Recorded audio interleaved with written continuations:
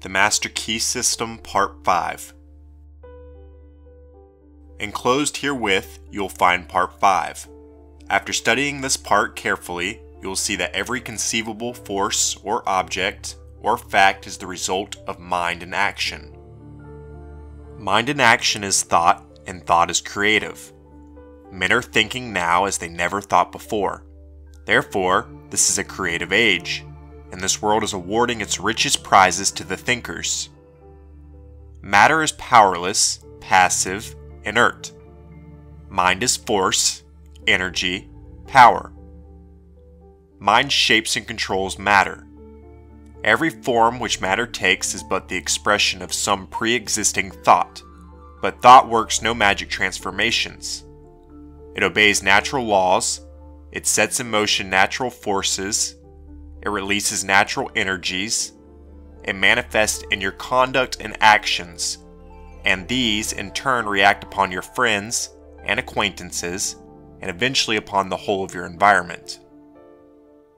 You can originate thought, and since thoughts are creative, you can create for yourself the things you desire. At least 90% of our mental life is subconscious, so that those who fail to make use of this mental power live within very narrow limits. The subconscious can and will solve any problems for us if we know how to direct it. The subconscious processes are always at work. The only question is, are we to be simply passive recipients of this activity, or are we to consciously direct the work? Shall we have a vision of the destination to be reached, the dangers to be avoided, or shall we simply drift? We have found that mind pervades every part of the physical body and is always capable of being directed or impressed by authority coming from the objective or the more dominant portion of the mind. The mind which pervades the body is largely the result of heredity, which, in turn, is simply the result of all the environments of all past generations on the responsive and ever-moving life forces. An understanding of this fact will enable us to use our authority when we find some undesirable trait of character manifesting. We can consciously use all the desirable characteristics with which we have been provided, and we can repress and refuse to allow the undesirable ones to manifest. Again, this mind which pervades our physical body is not only the result of hereditary tendencies, but is the result of home, business, and social environment, where countless thousands of impressions, ideas, prejudices, and similar thoughts have been received. Much of this has been received from others, the results of opinions, suggestions, or statements. Much of it is the result of our own thinking, but nearly all of it has been accepted with little or no examination or consideration. The idea seemed plausible, the conscious received it, passed it on to the subconscious, where it was taken by the sympathetic system and passed on to be built into our physical body. The Word has become flesh. This, then, is the way we are consistently creating and recreating ourselves. We are today the result of our past thinking, and we shall be what we are thinking today. The law of attraction is bringing to us not the things we should like, or the things we wish for, or the things someone else has, but it brings us our own, the things which we have created by our thought processes, whether consciously or unconsciously. Unfortunately, many of us are creating these things unconsciously. If either of us were building a home for ourselves, how careful we would be in regard to the plans. How we should study every detail. How we should watch the material and select only the best of everything. And yet, how careless we are when it comes to building our own mental home, which is infinitely more important than any physical home, as everything which can possibly enter into our lives depends upon the character of the material which enters into the construction of our mental home. What is the character of this material? We have seen that it is the result of the impressions which we have accumulated in the past and stored away in our subconscious mentality. If these impressions have been of fear, of worry, of care, of anxiety, if they have been despondent, negative, doubtful, then the texture of the material which we are weaving today will be of the same negative material. Instead of being of any value, it will be mildewed and rotten and will bring us only more toil and care and anxiety. We shall be forever busy trying to patch it up and make it appear at least genteel. If we have stored away nothing but courageous thought, if we have been optimistic, positive, and have immediately thrown any kind of negative thought on the scrap pile, have refused to have anything to do with it, have refused to associate with it or become identified with it in any way, what then is the result? Our mental material is now of the best kind. We can weave any kind of material we want. We can use any color we wish. We know that the texture is firm, that the material is solid, that it will not fade, and we have no fear, no anxiety concerning the future. There is nothing to cover. There are no patches to hide. These are psychological facts. There is no theory or guesswork about these thinking processes. There is nothing secret about them. In fact, they are so plain that everyone can understand them. The thing to do is to have a mental house cleaning, and to have this house cleaning every day and keep the house clean. Mental, morale, and physical cleanliness are absolutely indispensable if we are to make progress of any kind. When this mental house cleaning process has been completed, the material which is left will be suitable for the making of the kind of ideals or mental images which we desire to realize. There is a fine estate awaiting a claimant. Its broad acres, with abundant crops, running water, and fine timber, stretch away as far as the eye can see. There is a mansion, spacious and cheerful, with rare pictures, a well-stocked library, rich hangings, and every comfort and luxury. All the heir has to do is to assert his heirship, take possession, and use the property. He must use it, he must not let it decay, for use is the condition on which he holds it. To neglect it is to lose possession. In the domain of mind and spirit, in the domain of practical power, such an estate is yours. You are the heir. You can assert your heirship and possess and use the rich inheritance. Power over circumstances is one of its fruits. Health, harmony, and prosperity are assets upon its balance sheet. It offers you poise and peace. It costs you only the labor of studying and harvesting its great resources.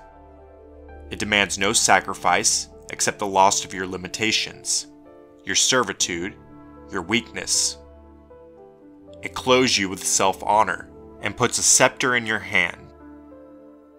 To gain this estate, 3 processes are necessary. You must earnestly desire it, you must assert your claim, you must take possession. You admit that those are not burdensome conditions. You're familiar with the subject of heredity. Darwin, Huxley, Haeckel, and other physical scientists have piled evidence mountain high that heredity is a law attending progressive creation. It is progressive heredity which gives man his erect attitude, his power of motion, the organs of digestion, blood circulation, nerve force, muscular force, bone structure, and a host of other faculties on the physical side. There are even more impressive facts concerning heredity of mind force. All these constitute what may be called your human heredity. But there is a heredity which the physical scientists have not compassed. It lies beneath and antecedent to all their researches. At a point where they throw up their hands in despair, saying they cannot account for what they see, this divine heredity is found in full sway. It is the benignant force which decrees primal creation. It thrills down from the divine, direct into every created being. It originates life, which the physical scientist has not done, nor ever can do.